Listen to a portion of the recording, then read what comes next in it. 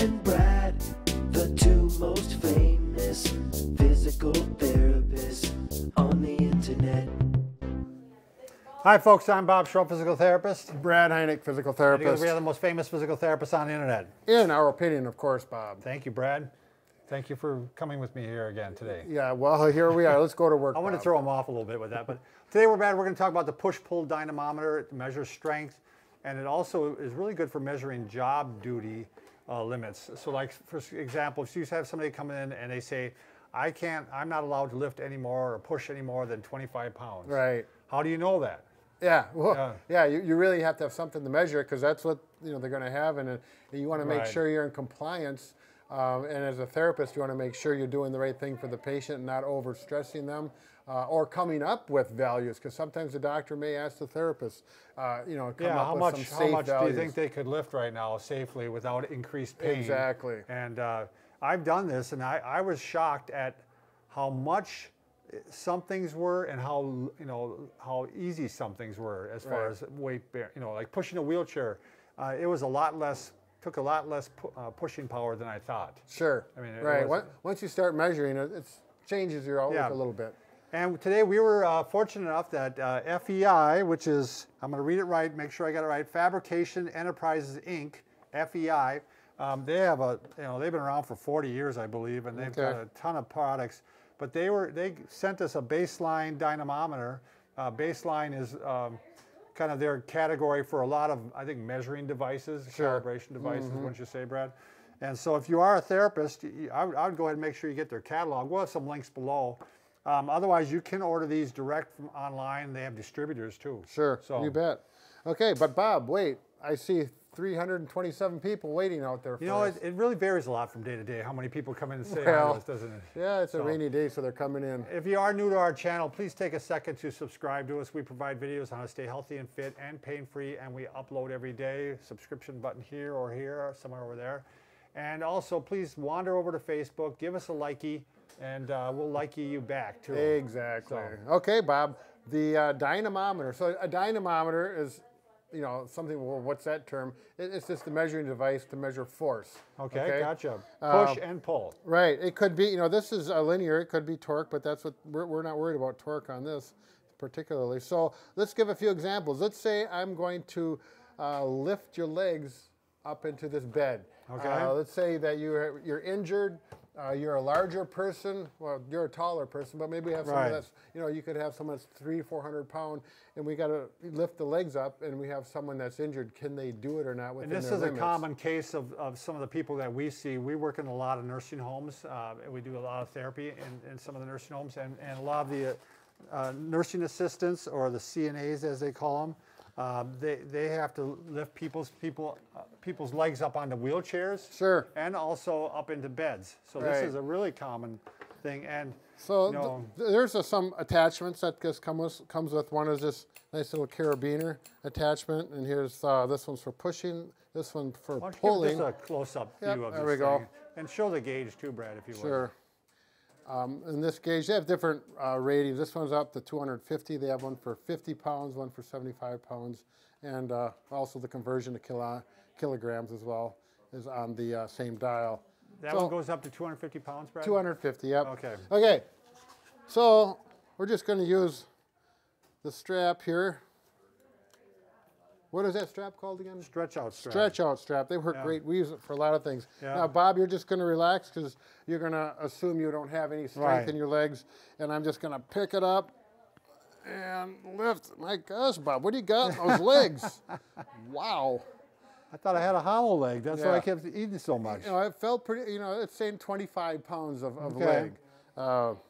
25 pounds isn't that much, but when you're using it body versus a dumbbell or something, you're dealing with different it's a body little more mechanics. Awkward. Exactly. And that's often part of the problem is the positions that you're in when you're applying these forces. Right, I mean, exactly. that's where it can be a lot and of there's stress some controversy with therapists on 25 pounds in one situation could be light and others, but at least we know that's 25 pounds. Right. And you can see this comes right off quite easily. Now, let's say part of their job duty is to push some furniture from one part of the room. They're cleaning underneath it, and we need to find out how much force it takes to push it. It's got a nice little indicator dial that gives you a max So again, push pressure. Well, you want to talk about analog versus digital too, Brad? Well, this is analog, so it has the meter. When you have, we have the indicator arrow that you can go to 0, and it gives you your peak force, is what we're looking for. So digital would actually be a readout. Right. I mean, you'd see the digital readout. The nice thing about the digital is a lot of times they'll have the breakaway force, which it takes to break the object from the friction, and then as you push it, usually that force goes down. Sure. And the digital may have the breakaway plus the consistent force for pushing it. That's getting a little technical because we're looking at this. I'm going to give this a push, and actually I could see what was going on. The breakaway force was only 5 pounds more than the push. We had 30 pounds, and it went down to 25 once it got moving. Okay, gotcha. But either way, to get it moving, you got to do 30 pounds. Right. I mean, even exactly. a breakaway. Yep. So. All right. Now the other nice thing, as far as therapists out there, this can be used for manual muscle testing. Right. Okay. This is the way I like to use it. And normally, when we test somebody's strength, you know, if I was going to test Brad's bicep strength, I would just put my hand here, and he pulls up, and I gauge it by, you know, basic experience. I mean, if he goes this far, at least this far, and I can break it right away, it's a 3. I mean, there's different. It's very subjective, I guess, is what I'm trying to say. Right, right. So, you know, I do it if the person can go up like that against gravity. I call that a 3. Right. If they can just kind of get it going, a 2, and a 1 is the tray. And you know, therapists know that, and they know how they rate it. But well, a lot of times you'll see differences between 2 therapists testing. So this makes it a bit more accurate. Yeah, more objective. Okay, so let's do a bicep on you, Bob. Yeah, why don't you stand up, Bob? He got his head cut off. Yeah. Yeah, cut it off. That's the we best don't need part. that. Okay, so I'm just doing a breakaway test, and this would be when he has to give. I'm gonna pretend to break away because he can't break this. Okay, so I'm gonna push. Okay, I want you to do that, but I don't want this to happen. Okay, I just gotcha. trying to keep your trunk as steady as possible. Just that arm, keep the elbow steady. Okay. Was that painful? No. Okay, so that was just the strength. Yeah. Okay, now let's do the other arm. Was this one painful? Yes, this one hurts. This one hurts. Okay. And now this time, because it hurts, I'm going to have you pull up until the pain stops. We're going to see, because I don't want to max this out. Sure. I don't want to hurt your arm more than it is. So you just go ahead and push when it starts to hurt. Stop. Oh. Okay. Yeah. So he's got some pain. And here it was hard to read. It was because of the pain. So we've got about 5 pounds versus 25 pounds over here. Now that makes sense. Again, you don't want to, if it's really hurting, you don't want to put it under even more stress. You want the person applying the stress. Right. Yeah. So, yeah. You don't want to injure the person testing them. Right. They'll give up. Right. They'll know when to give up. And what's very helpful about that is then when you have someone, you can see over time that they'll be able to exert more force as treatment goes on. Right. And hopefully as they're getting better. Right. And because a lot of times people say, oh, I'm not getting any better. No, before you could only push 5 pounds. Now you can push 20 pounds before it starts to hurt. So because it goes slowly and they don't recognize it on a day-to-day basis. And insurance companies like this too. Right, They like exactly. the objective measurements. Exactly. Good point, Bob. Let's do a weight-bearing one. Let's say for the hip flexion. Okay. Why don't you lay on your back first? Okay. For non-weight bearing first? Yeah. So let's say we're measuring hip flexors. So here he's in a position. He's at 90 degrees with the hips. So the hip flexors are creating all the strength to get the measurement. So hold it there. We're going to pretend this leg is weak. Let's pretend it's injured, but it's not painful. Okay. It's weak, but it's not flared up. Sure. Okay, because it just got injured and we're coming along, and I'm going to push like that. Now I'm thinking, Bob's an athlete. He's going back to the sport. What does he care how strong it is laying down? We want to go to a functional level. So here we've got 26 pounds. Why don't you stand up? But when you're running around and moving, you're not laying on your back. Here you go. Thanks. I want to do it in a functional position. So go ahead, bring that hip up to 90 degrees again. What's nice about this too is, again, you can compare the two sides and you can say, hey, you're within 90% of your other side. And hold it there. Don't let me move it. Hold. That's pretty good, Bob. Thank you. This is just about as strong as laying down, which I didn't expect because you're weight bearing. Sure. You got the cane and whatnot, but still, these are things that you want to keep in mind as a therapist. Make sure you document. Is it supine hip flexion, or is it standing and weight bearing, holding a cane, or are both hands on the parallel bars? Sure. All these things can make a big difference. So make sure you're consistent on how you test. And you can also do this with pain. I mean, so if I'm having pain in my hip flexor. Okay, go so ahead. Again, now I'm going to hold it yeah, still. You're not going to push up. You're not pushing down. Yeah. I'm pushing up. Oh, you know. Yep. So I'm the one that's, again, exerting the limit here. Right. So we don't need to worry about injuring it more. Exactly. So that was what I call, the pain test. The book calls it something differently, but it makes more sense to me as a therapist for that. And then the brake test was where I'm pushing. Sure. There's different tests you can do with it. Right. You want to do ankle dorsiflexion, Brad? Oh, sure. Ankle dorsal. It's very common. So I would lay down flat. Yep, lay down flat.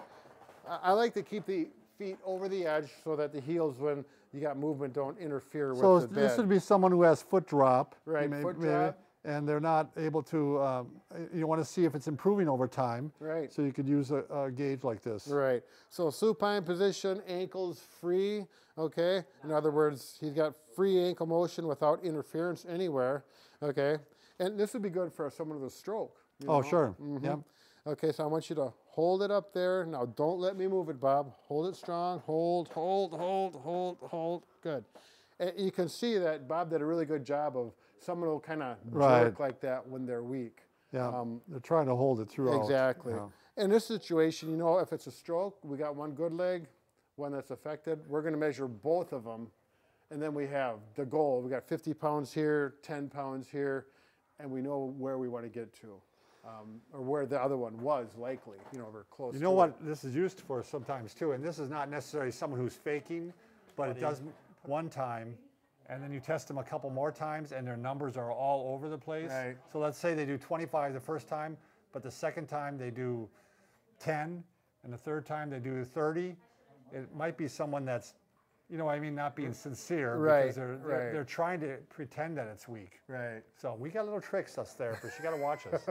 But that is another point they do bring up. They always say do 3 tests and average them, and that can give you some indication of malingering. I think that's a term. Or the first test might be 50 pounds, and then it's 40, and then it's 20 because of fatigue. Right. That would make more sense. Right. But what wouldn't make sense would be 50 pounds, 20 pounds, and then 75 pounds. Right.